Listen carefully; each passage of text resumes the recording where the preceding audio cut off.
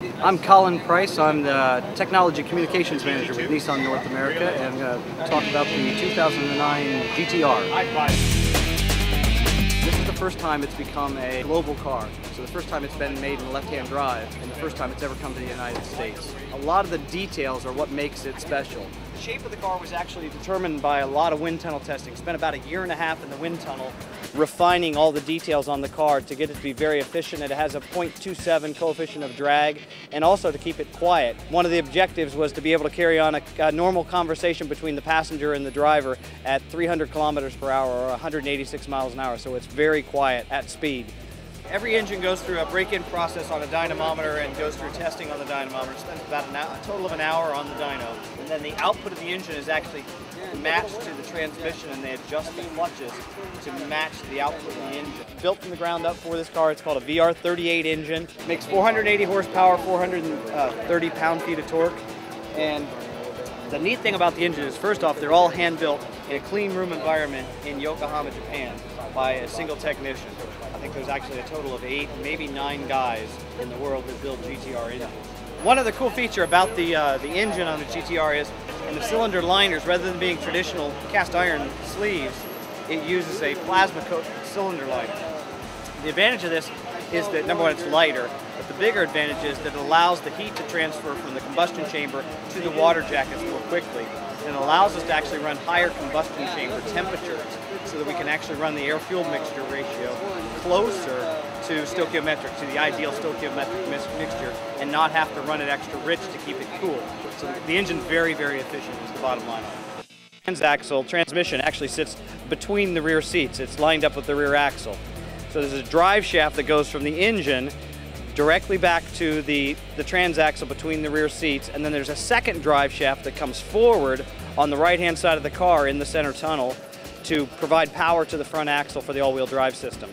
So the transmission, the rear differential, and the all-wheel drive system are all housed at the back of the car, and what that allows us to do is balance the weight distribution in the car so that a similar amount of weight is on the rear axle as to what's on the front axle of the car. As we move down the side of the car, you'll notice that there are small details like this ridge on the top edge of the fender, and this is designed to allow the air to move smoothly around the front wheels and tires. There's vents that are functional here on the back edge of the front fender, and these actually vent the air from the front wheel well. And what it allows it to do is, as the air is flowing down the side of the car and the air is being vented out of the front wheel well, it keeps it smooth, flowing smoothly down the side of the car to make it efficient as it flows through the air at high speeds. Same thing as you look at the overall shape of the car, this kink in the C-pillar is designed to direct the airflow to the rear wing, so it's efficient flowing air to the rear wing. If the air is tumbling, then it doesn't allow the rear wing to function effectively to create downforce. By raising the small kink in the C-pillar, it actually directed the air and smoothly transitioned the air onto the rear wing so it can create downforce at speed. Another nice aerodynamic detail is the flush door handles. In order to keep it smooth, the airflow smooth, they made them flush. You simply push in on the back and pull out on the front of the handle to open the door. While we're here, I'll talk about the wheels and tires. It's specially developed 20-inch wheels, and they're actually filled with nitrogen because nitrogen is less volatile and less susceptible to pressure changes with heat buildup. So as the tire gets hot, they'll have less pressure gain with nitrogen, and all the tires are nitrogen filled. The brakes are Brembo, specially developed Brembo brakes, 15-inch rotors front and rear with a 6-piston caliper up front and a 4-piston caliper in the rear. I like to draw the analogy that the brake rotors are the size of a large pizza. So they're very large and they work very, very well. I would like to point out the traditional 4-ring taillights that have been a Skyline GT-R trademark for a long, long time. Also notice that rear wing, as we talked about, is very effective at creating downforce at the rear, and it's combined with the under tray, the carbon fiber rear diffuser, to create downforce to keep the car pinned to the pavement at high speeds. The other thing that's interesting about the car is that it's a true 4-seater. I can actually sit in the back seat of this car behind myself in the front seat and be fairly comfortable. It's not someplace I want to spend a lot of time, but it's someplace that I can spend a half an hour back there to go out to dinner or something like that. And a decent sized trunk too, if you want to take a look at the trunk.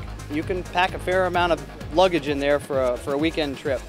If you want to climb inside, we'll take a look in there as well.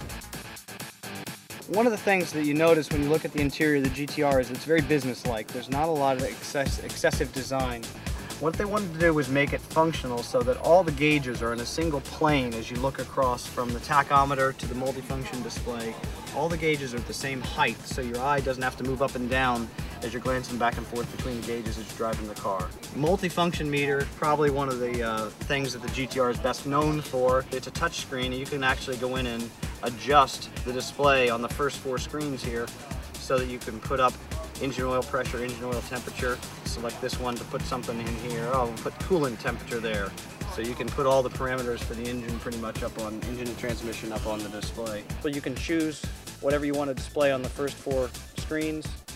The 5th through the 11th screen, they're set what's going to show up on there. This is the acceleration screen with acceleration G's, boost pressure, and accelerator pedal position.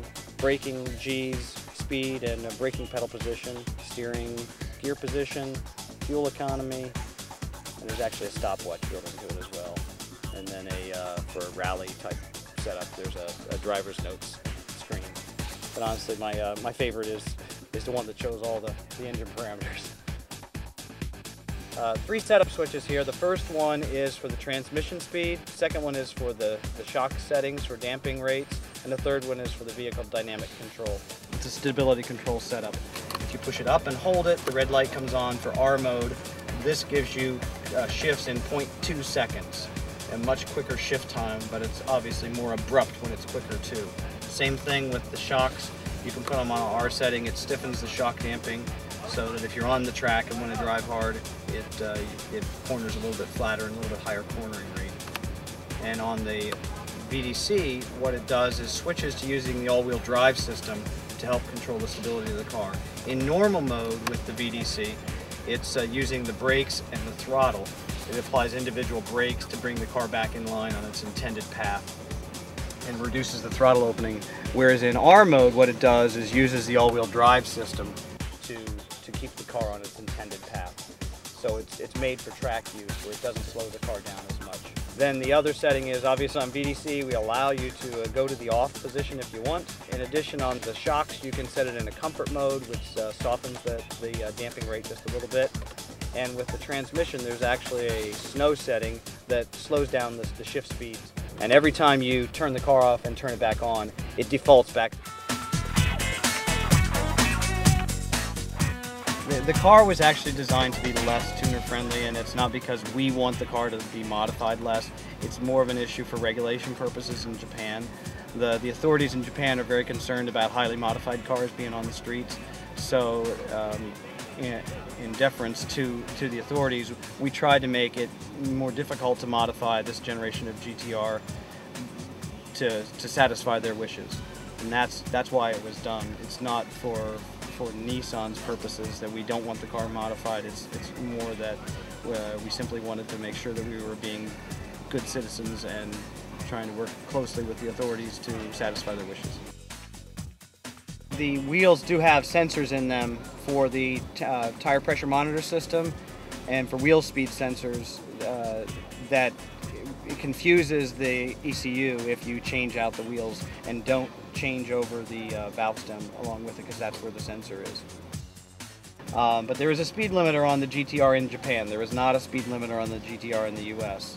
And it's done for regulation reasons in Japan. And it has a GPS system in Japan that recognizes when the car is on a racetrack and will turn off the speed limiter. And then once it leaves the racetrack, it'll reapply the speed limiter. But that is not in place for the US car. The big difference is that the vehicle dynamic control is having an R mode that uses the all-wheel drive system is unique. Almost all Nissans have the standard setting of VDC that this car has, but the R mode is very unusual because it's for track purposes only.